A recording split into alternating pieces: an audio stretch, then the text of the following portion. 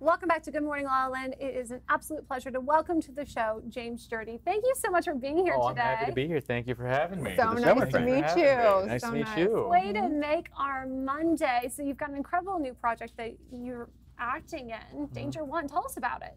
Oh, it's a lot of fun. It's about a couple of paramedics who go on 911 call, find $1 million on a dead body, decide to keep it, and everything goes wrong from there. Just like any given Monday in La La Land. I mean, it's a great way to start your week if that's the call that you get. But it's a really good action film. It's got great actors: Tom Everett Scott, Dennis O'Hare. It's set in one night, so it's one of those movies that just never quits. It's a ride, honestly. Wow. Like everyone was making it, we're like, we really hope this turns into like a theme park ride one day. Wow. You know, get in the ambulance and you don't quit till it's over. Well, let's take a look at the trailer. All right. Homeboy somehow jammed $1 million in here.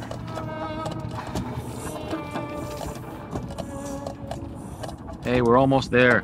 Just let the hospital deal with it.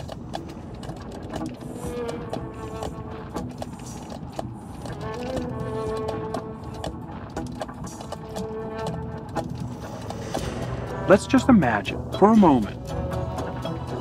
Let's say we don't turn it in, and we just keep it. I'm not hearing this. I'm not hearing this. You're not here, of course, anything. 1 minute. You report that stuff the moment you walk through the door. Wow. That would be a little tempting, you know, it's like just right there, no one needs to know anything. That's the thing about the movie. I think it's like a morality tale as well. Like you leave the movie wondering what would you do if you were in that situation. I think that was one of the reasons that so many people were drawn to the project. Mm-hmm. So what would you do? Oh. Not to put you on the spot. No, after you see this movie, I think the right thing to do would be just don't look at it. Pretend it's not there. Right. Yeah. So I love that you'd run around the block, right? What's up with that? No, seriously, yeah. I've been doing that since I was a little kid. So what yeah, happened at 8? You're just like, I'm just going to get up. Yeah, no, I mean, I'd go on walks with my parents, and then I'd just want to run around the block like I'd have to do it. And now my friends and I got fixated on this steps meter. I'm not sure if you're familiar with it, where you have to do like 10,000 steps a day in order to like meet your quota. So I try to get as many of those in during the morning so that I can like relax throughout the course of the day. So La La Land. Yeah. So how many steps are you getting in the morning? Well, with those three laps, I can get in a good like 4,000 or 5,000. Wow. So I'm like already ahead of most people. By like 90? Yeah. Certainly ahead of me. Apart from the house to my Fiat to the studio. I had one of those Fitbits, and it said by the time I was in the studio, it was like I was like 10,000 steps. I said, this thing doesn't really work that well. You're surprised how many laps you can do just walking around. You know what we need? We need one that counts thoughts. That would be pretty profound. You get 10,000 thoughts in by 7 a.m. That would be a big deal. Yeah. So what was your childhood like? It was wonderful. You know, I grew up here in LA, and my parents spent a lot of time taking me to movies, basically, and that's where I fell in love with movies. And I'm fortunate enough to be able to be making some now, and it all goes back to the love of storytelling and filmmaking that they kind of instilled in me. What was the first movie you fell in love with? Do you remember? I do. It was a Robert De Niro film called Midnight Run. Do you remember that? Of course, yeah. That film, yeah, my parents took me to see it. I didn't know what was going on. All I knew was that I liked it, and I wanted to do that one day. Yeah. So we have to ask you about the question. So how do you direct your mind on what you want to manifest versus what you do not want to manifest? Sure. No, absolutely. I mean, you just really have to visualize it. I think that, you know, we're all living kind of a visual medium. Like life is a visual medium, TV is a visual medium, movies are a visual medium, and you know, you have to look at something and kind of imagine it existing like where we are right now. And I think that's the best way to project it happening.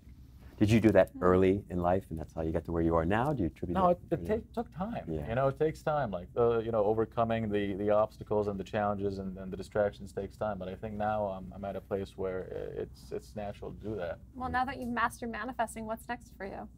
Hopefully more movies. More movies with good manifestations. Are there particular kind of roles that you love playing the most?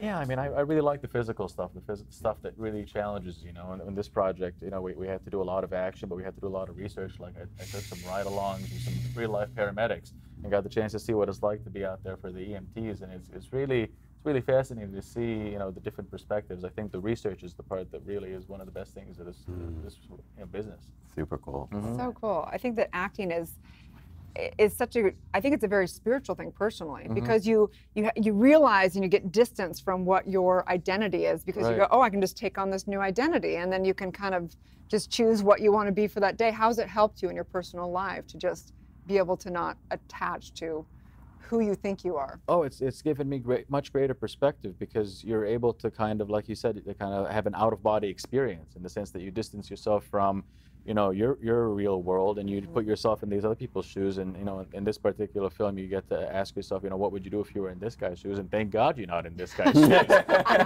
You know, you're in a much different place. You know, you should be grateful and blessed, and it really forces you to examine like different scenarios that you could be in life.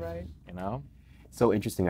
So of course I work in the helping profession, work with lots of people that work in different forms of the helping profession, whether they're paramedics or police officers or people that work in the crisis center. And sort of the heart of a lot of what they do is mindfulness. You know, they have to really slow everything down, really be very mindful about what they're thinking, what they're saying, and what they're doing. Sure. In this role, you know, as a paramedic, did you learn any of that? Were you sort of, or maybe even just taking some of the mindfulness stuff you had practiced in the past and deepening it there in the role? Yeah, no, absolutely, because I mean, they're in the business of saving lives, so they've got to be very mindful of how they treat people, of how they talk to people, you know, giving hope to people, letting them know it's going to be okay, they're going to make it through. So, I mean, those were definitely things that you had to keep into consideration. You know, in this particular film, we're just trying to survive. The characters are just trying to make it. So that was what they were mindful of, just making it through the night. I just have this visual of like the ambulance driver being like, I can't do this anymore. Like, can you imagine if they weren't like mindful? Exactly. Yeah, no, I mean, if they're gone, yeah, it wouldn't be good. It wouldn't be good. Exactly. Well, comedy's so healing. So thank you so much for all your work and everything you're doing. Where can people find you?